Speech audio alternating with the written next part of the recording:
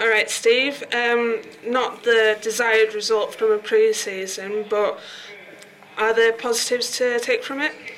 Well, I think that, the first half performance, we were in control of the game, and we dropped a ball over the try line not to go further in front. And then, fair play to Cardiff, they made rafts of changes in the second half, and the number 10 was exceptional and kicked us to death. We couldn't control the play from there on in, really. So very disappointed with our second half performance.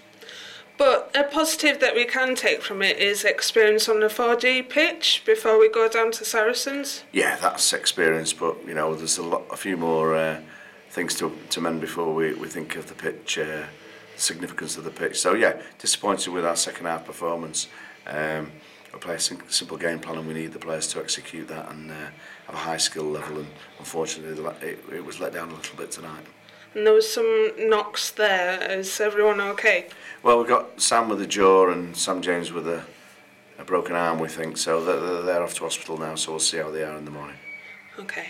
And going into Gloucester, lots of hard work to go? Yeah, lots of hard work in the next 2 weeks, and I'll make sure we're ready for that game in 2 weeks' time.